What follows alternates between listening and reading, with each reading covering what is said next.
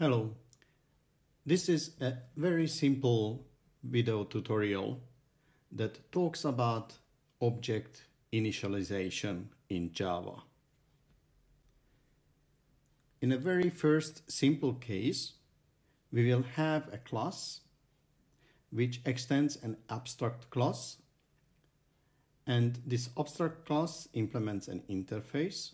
Each of them will have static init block, normal init block, constructor, and then we will look at in which order are these different blocks executed when we instantiate the class.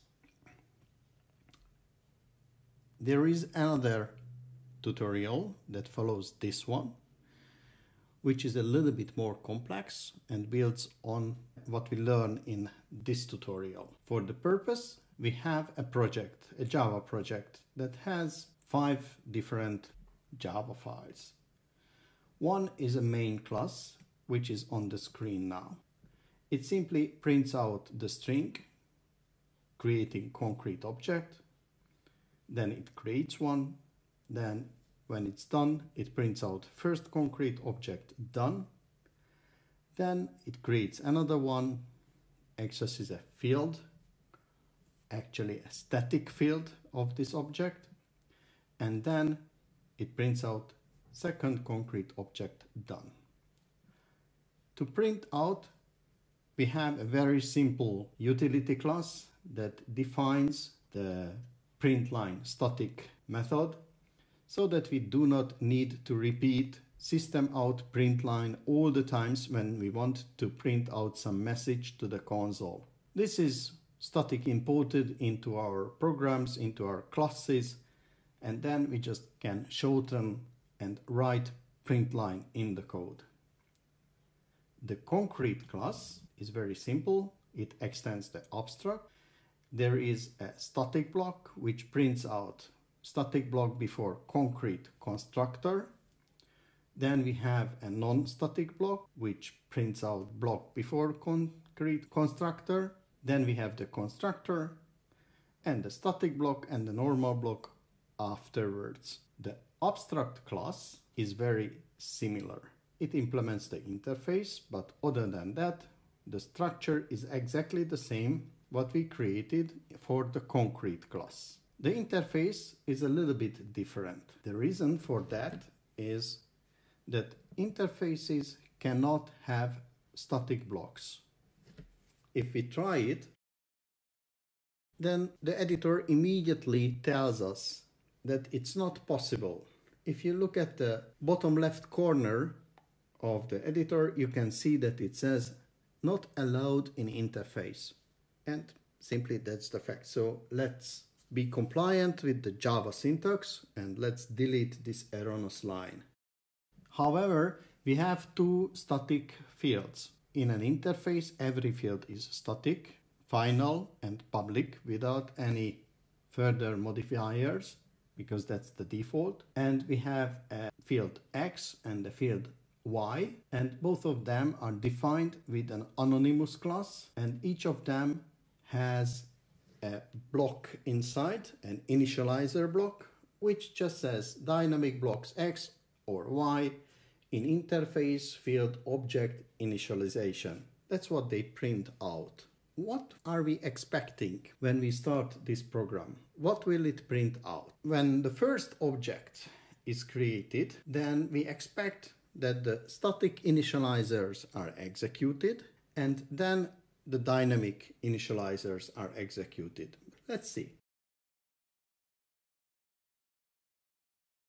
So on the screen, we see now the printout from the main class, creating concrete object.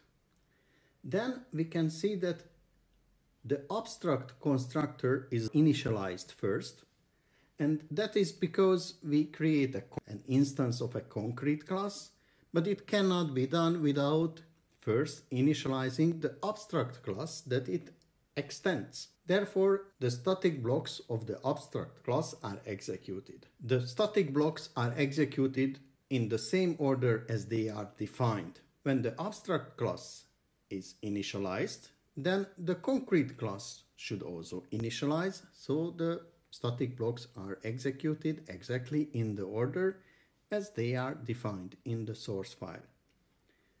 When we have the classes initialized, then a new object is created and then the object initialization starts. This is when the initializer blocks and the constructors are executing. First, the initializer block before the abstract constructor is executed, and then the block after the abstract constructor is executing. And only when all the dynamic initializer blocks, so non-static initializer blocks, are executing, when they are finished, then the constructor starts to execute. And we see the same afterwards for the concrete class. And then we have the first object done. When we instantiate the second object and the second object initializes, then the static blocks are not executed anymore because we have already loaded the class. The interesting thing is that the dynamic block X in interface field object initialization is printed only when we try to access the field, the static field of the class, which is inherited through the abstract class from the interface.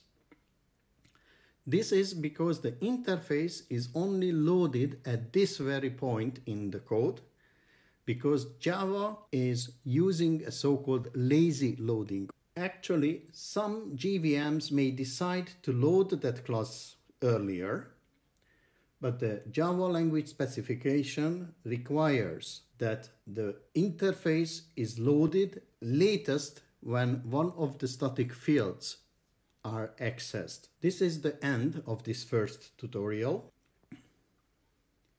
What have we learned from it? We learned something about how the objects are initialized. That first the class is initialized when it's loaded.